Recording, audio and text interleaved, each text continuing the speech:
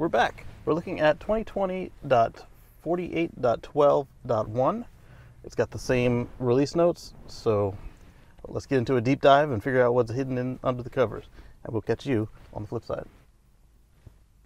First, we're going to restart the computer just in case, and then we're going to go ahead and start with the yellow light test, the flashing yellow lights. Then we'll, at some point, get into smart summon to target, smart summon come to me, and we're also going to try the turn that the car shouldn't be able to do, that it does do, navigate on autopilot routing and how it drives, and then we'll see whatever else I come across in the meantime, and we'll catch you on the flip side.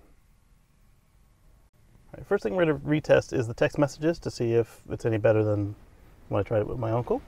Luna's going to send us a couple test text messages. Sharon with Gig Green says test. That's a good test, dear. Yeah, close enough. Sharon with Gig Green says who DHDHDHRDGDHDDH FGGH.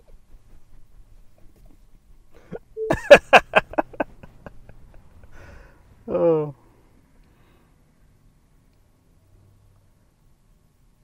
LOL. Smiley face.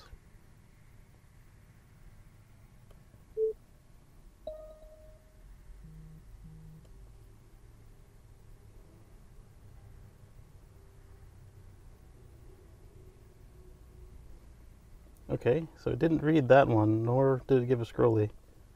So Model 3 and Model 1... Sharon with Gig Green says Lorem Ipsum is simply dummy text of the printing and typesetting industry. Lorem Ipsum has been the industry's standard dummy text ever since the 1500s, recently with disk. Alright, well, at least we can interrupt it. Let's see if it's any better on the screen, but on Model 3 and Model Y it's a lot more useful with these improvements now that you can, since they have a touchscreen for that interface. Okay, so that's not so bad. I wasn't sure how much personal information I'd had to blur out with this.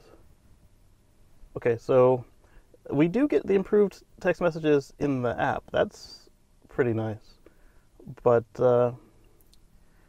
we don't get it on the Binnacle, which isn't as useful. So let's do this. Let's close this back, and then let's see what happens if I get a bunch of text in a row.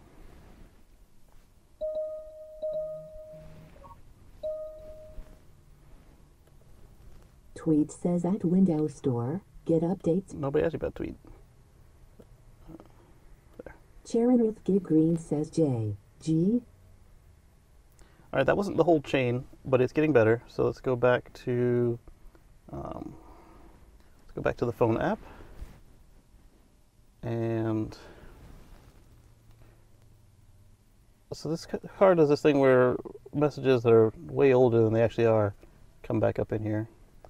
And so she did send J and G, and she also sent a couple of K's and a J, and they didn't make it. So it's better, but it's not there yet. All right, let's hit the road. All right, let's see how it accelerates when behind another car at a green light. If it's leisurely or if it's aggressive. It's keeping up with the flow. I'd say it's on the aggressive side, not in a bad way. It did slow way down when this slow Corolla decided to not accelerate as a Corolla is capable of doing. All right, coming up is the yellow light.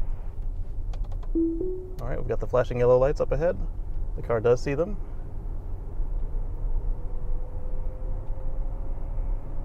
And proceeds through with no problem. Whoop, whoop. Maybe not. So halfway through, after the Corolla had already cleared the lights for us, it decided it wanted to stop. Let's try it the other direction just for consistency.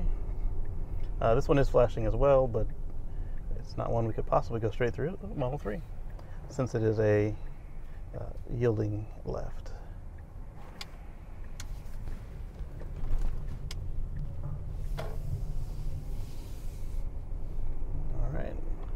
All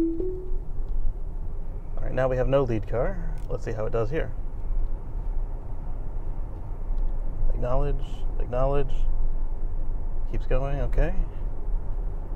Not as good as last time, but still better than some of the abysmal failures we've seen from the flashing light test. And we'll catch you on the flip side. All right, let's see how it does getting on to I-95.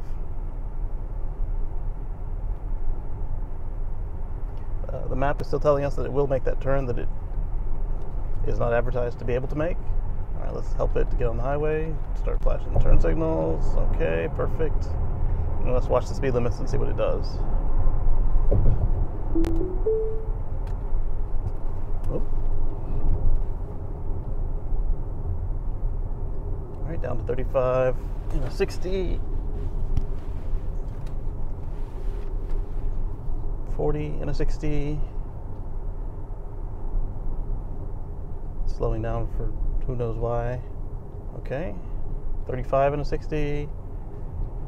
I don't think it's going to recover. Start flashing the signal. There's a Camry coming. Oh, there it goes. All right.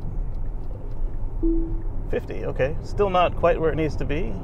And I doubt it will recover more than that because it never has in the past. So let's help it out. Go back up 65, please.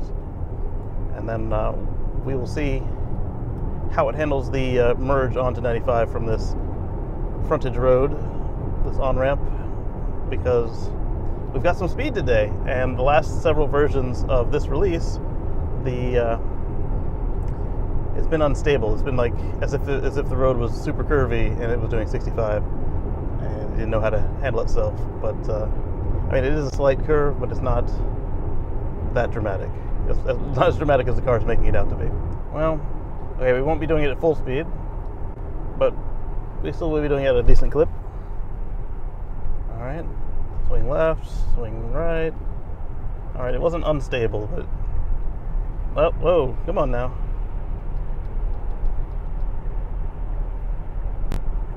The reason I help it out is sometimes it gets stuck in that lane, and that's what we've got so far. So we'll catch you on the flip side at the non-advertised maneuver. Okay, we're approaching that turn. Let's see what happens.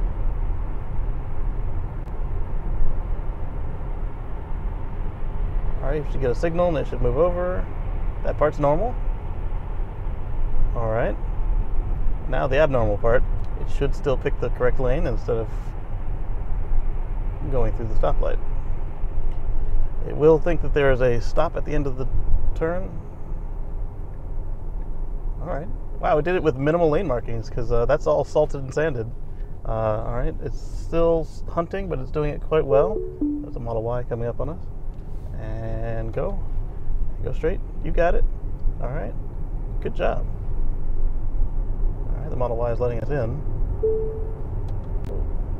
All right, let's go ahead and take it.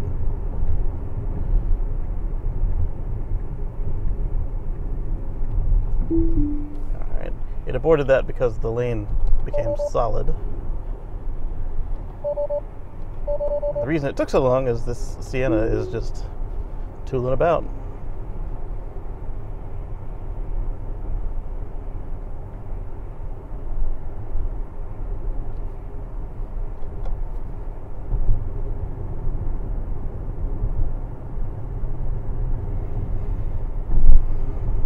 You know, that's an administrative speed limit when it goes from 40 to 50. There's the Model Y. There we go. Yay. All right, and it's not going to make this turn, so I will manually do it. Yasla. That's a cool. All right, let's move over. All right, and yeah. That's why he's slow. He waved. All right, so let's see which lane it picks. I think that's just a 50-50 shot because it's not a nav on autopilot. All right, we will see you at the parking lot. All right, let's see how it does here. It shouldn't take it, and oh, it's jumping lanes. All right, so that won't work. It offered to, and it started to turn, but I couldn't have it turn into the the Mercury Mountaineer.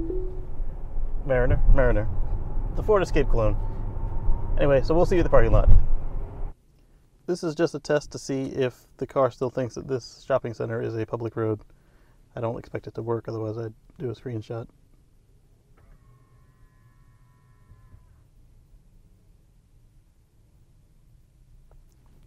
Something cannot be started. Okay, let's try again.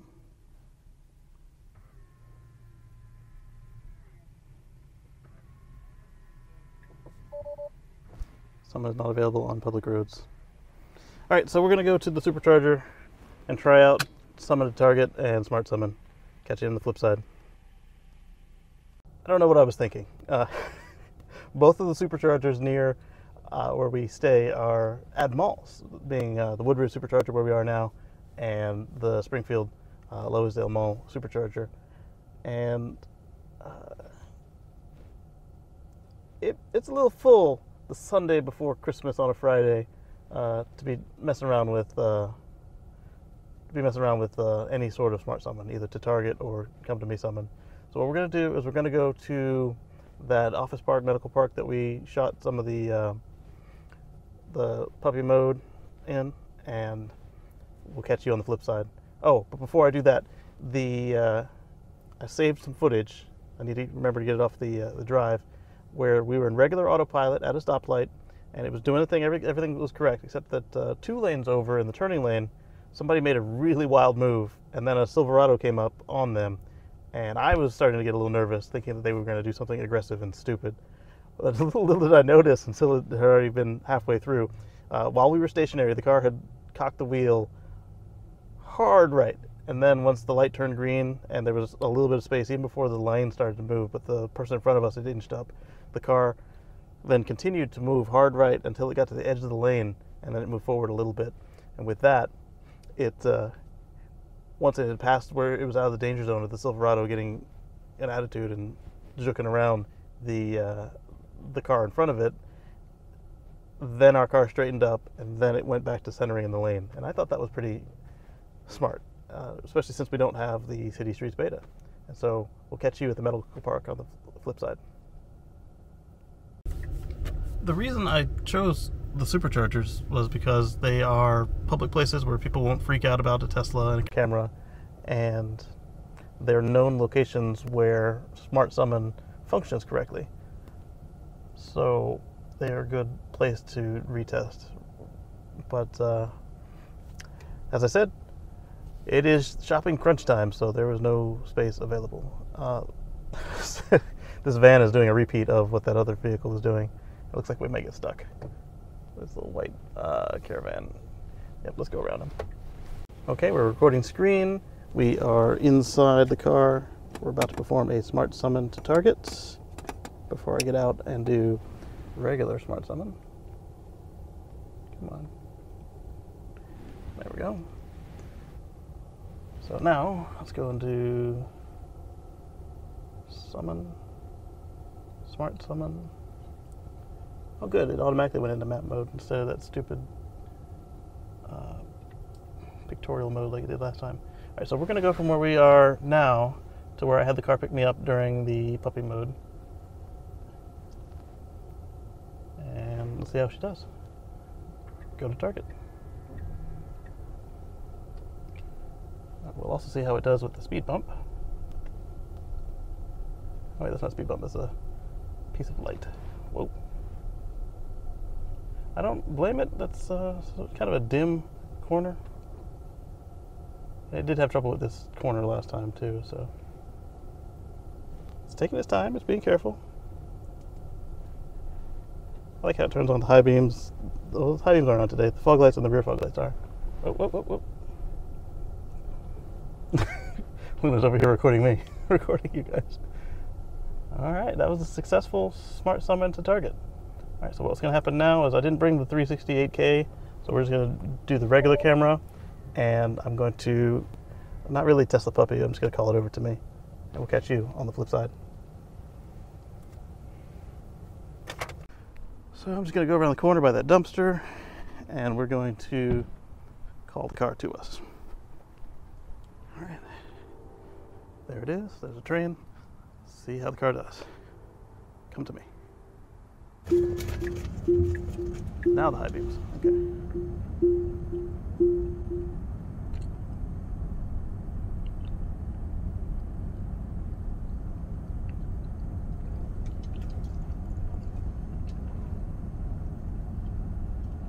Interesting it chose to just run through all the parking spots. I mean, I know I did set it up that way, but interesting choice. I like how cautious it is in the curves. Nice smooth motion. It mostly stayed to inside of the street until it got to me, and now it's all in the middle of the road.